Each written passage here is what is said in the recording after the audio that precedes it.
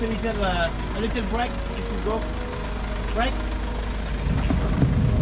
Look at that. Beautiful. I would absolutely love, if possible, to see if I can find those giltheads again. Visibility looks incredible. It's been calm offshore winds for a few days, so... Well, hey everyone, and welcome back to the channel. I've finally got around to editing down some of this footage of what was probably the most amazing spearfishing trip I've ever had. The numbers of fish that we saw on this day were unlike any other trip I've ever had. And it ended in myself catching basically my ultimate goal, the Gilthead bream. Yes, yes. So if you remember a couple of videos ago, I actually lost a gilthead and I was pretty gutted for quite a few weeks, and I knew that I had to get back to the spot and explore and just have a really good look to see if I could find them again. So literally last day of November, I went down there with a couple of members of Team Starpoint, Matt Shaw and the Frenchman. We were out on Matt Shaw's boat. We headed out there, we dropped anchor, and we all had a just really good explore. So the trip actually started with a really embarrassing moment for me. I'd been snorkeling for about 10 minutes, and I looked below me and I saw this beautiful triggerfish just cruising there in the water column. Now, I didn't shoot down on the trigger. They have incredibly hard, leathery skin. So if I'd have shot down on it, very likely to have the spear glance off it. I was very excited, but I thought, you know, this is fine. I did a duck dive about 20 yards away, swam gently over the top of the kelp towards where the trigger was, and waited for it to present itself side on.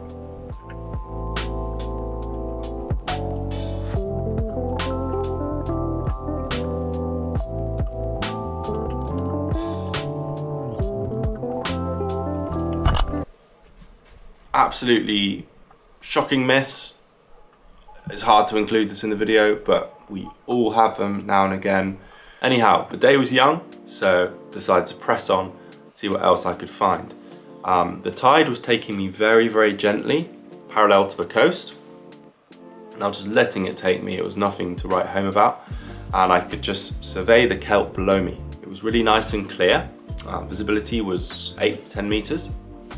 And all of a sudden, I basically came to this drop-off.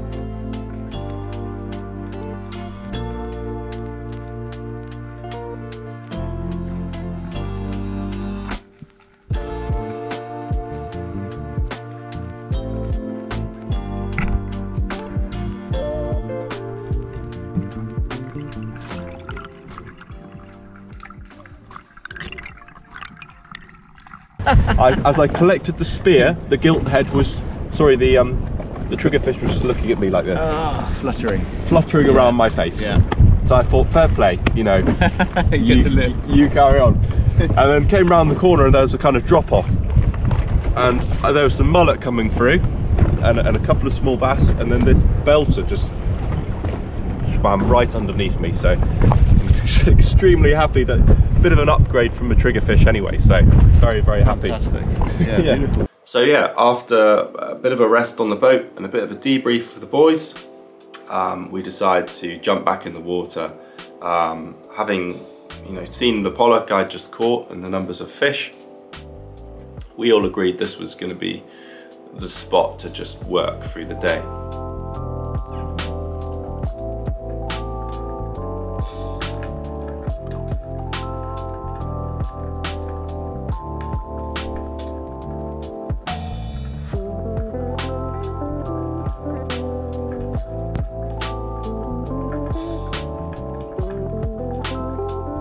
So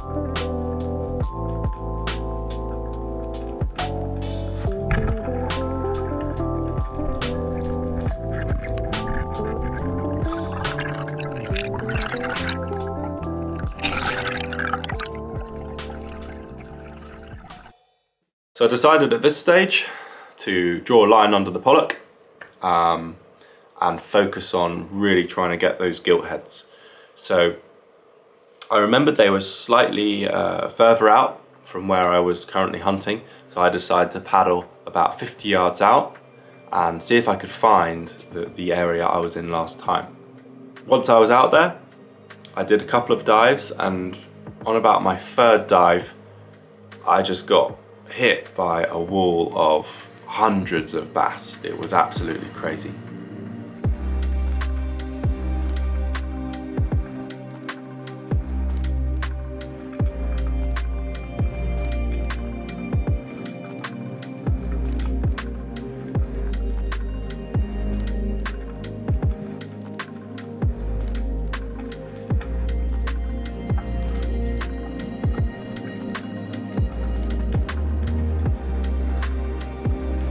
Now, bearing in mind the bass are still in season, however, I really didn't want to go shooting at the bass, because if there's going to be gilt heads cutting about in them, if I start shooting into the bass, basically I'm going to deny myself the opportunity of catching the gilt head. The tide had now switched and I knew I was drifting towards where I had seen the gilt head before. I remember this one dive, I went down and found this kind of raised plinth, and I was just hiding in it, and the bass were just cruising round and round and round me, hundreds of them like a wall. You could see the bait fish higher in the column that they were feeding on.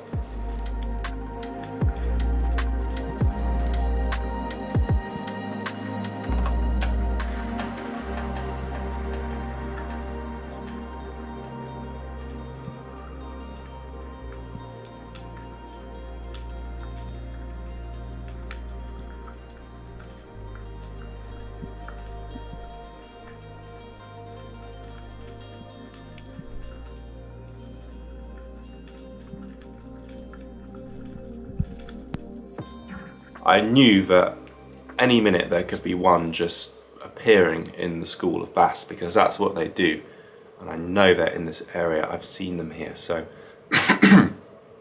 it was a case of just trial and error. I was just drifting very slowly with the tide, and I was just diving to see if I could find any of the gilt heads. Eventually I did a dive into about 12 meters of water, and as usual there were hundreds of bass, but suddenly they parted like a curtain. I finally found what I'd been looking for hours.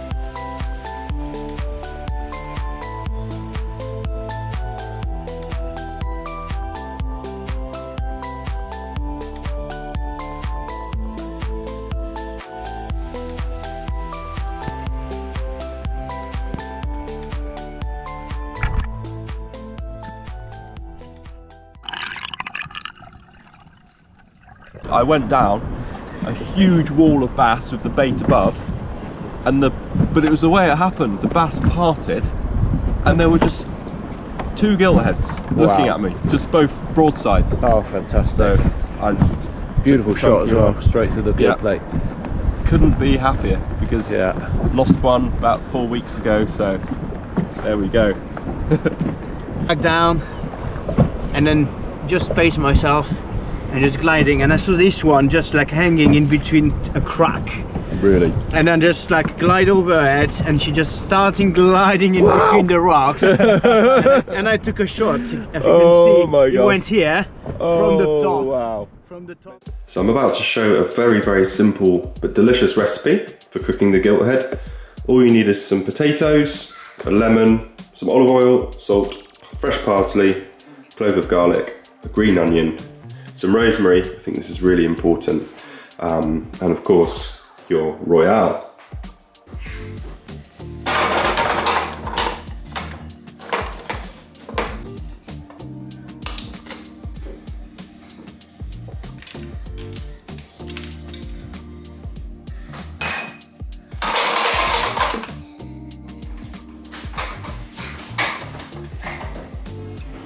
So while the potatoes get a head start for 10 minutes, it's time to prepare the fish. So you need 2 slices of lemon, some garlic and a sprig of rosemary, and basically a bit of salt to go inside the cavity.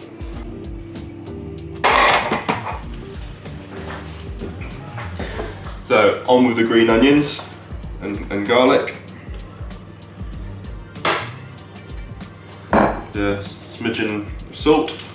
Tiny bit, and then on with Mr. Royale. All of the juices from the fish run down into the potatoes and just make this incredibly tasty amalgamation of flavours.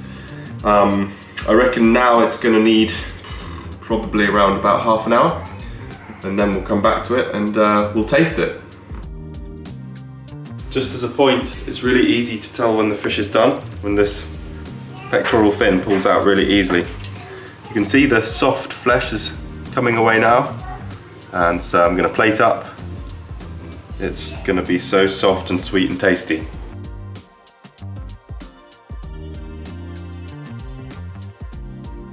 How is it, George? Is it tasty? Yeah. It's a lot juicier than bass. That's the fish I'd compare it to, is bass. It's a lot juicier. It's definitely sweeter and softer in texture. Thank you very much for watching this video.